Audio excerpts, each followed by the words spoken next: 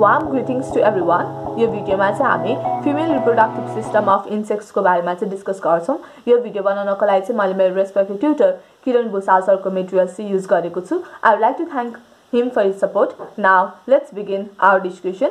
यो भिडियो चाहिँ मैले मेरो एक्जामको टाइममा चाहिँ रेकर्ड गर्दैछु। सो ओरिजिनल भिडियो नै अपलोड हुँदैछ। बिचमा कहीं कतै अड्केको पोर्सन छ भने चाहिँ त्यसलाई चाहिँ इग्नोर गर्नु होला है त। Female reproductive system of insect को बारेमा सोधियो भने चाहिँ हामीले चाहिँ यो डायग्राम चाहिँ बनाउनु पर्छ। डायग्रामको पार्ट्सहरुको बारेमा चाहिँ हेरौँ है त। यो चाहिँ हाम्रो टर्मिनल फिलामेन्ट हो।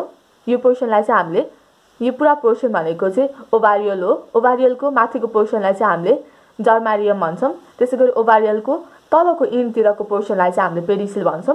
त्यसैगरी यो ओपनिङ लाइकलाई चाहिँ हामीले क्यालिक्स भन्छौं। यो पोर्सनलाई यो जुन ट्यूब लाइक स्ट्रक्चर छ जुन चाहिँ हाम्रो यो ओभरियल पछाडी आको पोर्सनलाई चाहिँ हामीले ल्याटरल ओभिडक्ट भन्छौं। त्यसपछि यो दुईटा ल्याटरल ओभिडक्ट चाहिँ फ्यूज भएर चाहिँ कमन ओभिडक्ट चाहिँ फर्म गर्छ। त्यसैगरी हामीसँग स्पर्मेटिका छ। स्पर्मेटिकाको फंक्सन भनेको चाहिँ टु स्टोर मेल्स स्पर्मेटोजोआ हो जुन हामी पछि फेरि डिस्कस गर्छौं। त्यसैगरी स्पर्मेटिकल ग्ल्यान्ड छ। यो चाहिँ ट्यूब लाइक स्ट्रक्चर हुन्छ।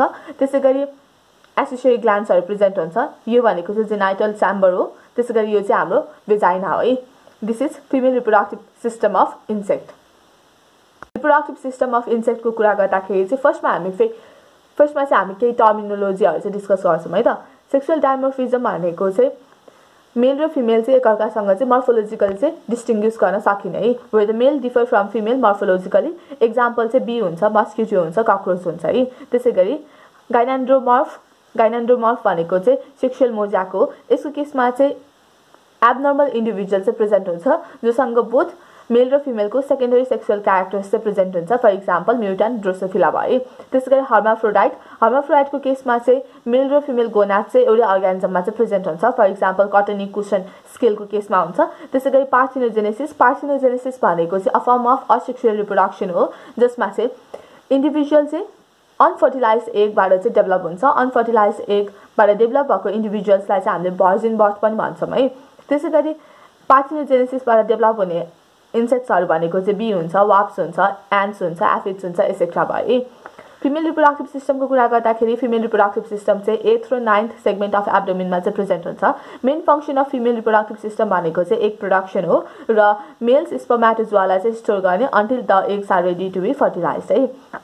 The basic component of the female system are paired ovaries, which empty their mature oocytes via the calyces into lateral oviduct, which unite to form the common oviduct अथवा median oviduct भनेको छ है। त्यो सेन्टेन्सले भनेको कुरा हेरौँ है त। The basic component of the female system are paired ovaries भनेको छ है। Paired ovaries चाहिँ आउँछ रे which empty their mature oocytes eggs via the calyces। Mature oocytesहरु चाहिँ क्यालिसेस थ्रु चाहिँ आउँछ इन्टु द ल्याटरल ओभिडक्ट। कहाँनेरि रिलिज हुन्छ? ल्याटरल ओभिडक्टमा चाहिँ रिलिज हुन्छ है। Which unite to form the common oviduct भनेको छ र ल्याटरल ओभिडक्ट चाहिँ युनाइट भएर के फर्म गर्छ? कमन ओभिडक्ट चाहिँ फर्म गर्छ भनेको छ है। र यो कमन ओभिडक्टको चाहिँ ओपनिङ चाहिँ यहाँनेरि हुन्छ है। र यो कमन ओभिडक्टको ओपनिङलाई चाहिँ हामीले गोनोफोर भन्छौं है।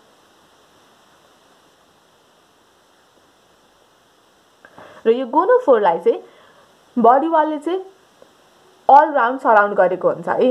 यो गोनोफोर छ भने यो गोनोफोरलाई चाहिँ यो कमन ओभिडक्टको ओपनिङ भयो, गोनोफोर भयो। यो गोनोफोरलाई चाहिँ सबै साइडबाट चाहिँ सराउन्ड गर्ने काम चाहिँ कसले गरेको हुन्छ भने जेनाइटल च्याम्बरले चाहिँ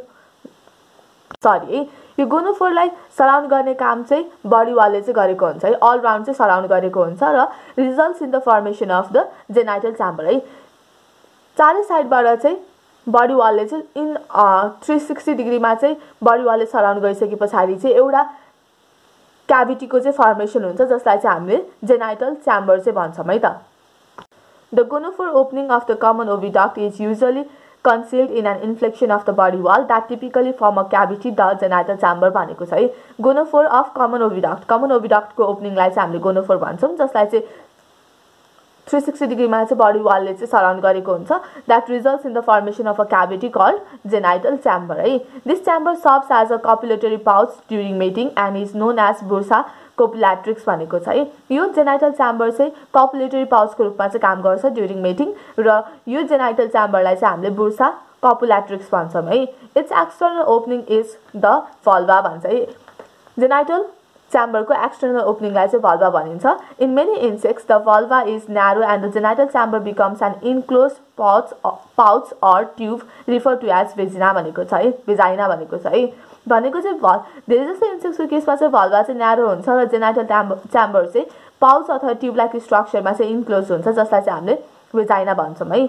the स्पर्मेटिका stores spermatozoa until they are needed for egg fertilisation. हामीले स्पर्मेटिका देखेको थियौँ। स्पर्मेटिकाले चाहिँ स्पर्मेटोजोआ चाहिँ स्टोर गर्छ। कहिलेसम्म स्टोर गर्छ भन्दाखेरि जबसम्म चाहिँ एगको चाहिँ फर्टिलाइजेसन हुने टाइम हुँदैन तबसम्म चाहिँ स्पर्मेटिकाले चाहिँ स्पर्मेटोजोआले चाहिँ स्टोर गर्छ है। The spermatica is single and sac-like with a slender duct, often has a diverticulum that forms a tubular spermatical gland है। स्पर्मेटिका भनेको चाहिँ सिंगल हुन्छ, sac-like हुन्छ, जोसँग चाहिँ एउटा स्लेन्डर डक्ट चाहिँ हुन्छ, जसको कारणले चाहिँ ट्युबुलर स्पर्मेटिकल ग्ल्यान्ड चाहिँ फर्म गर्छ है। The spermatical gland provide nourishment to the contained spermatozoa। स्पर्मेटिकल ग्ल्यान्डले चाहिँ प्रेजेन्ट भएको स्टोर गरेको स्पर्मेटोजोआलाई चाहिँ नरिशमेन्ट चाहिँ प्रोभाइड गर्ने चाहिँ काम गर्छ है। त्यसैगरी the accessory glands opens more posteriorly in the genital chamber है।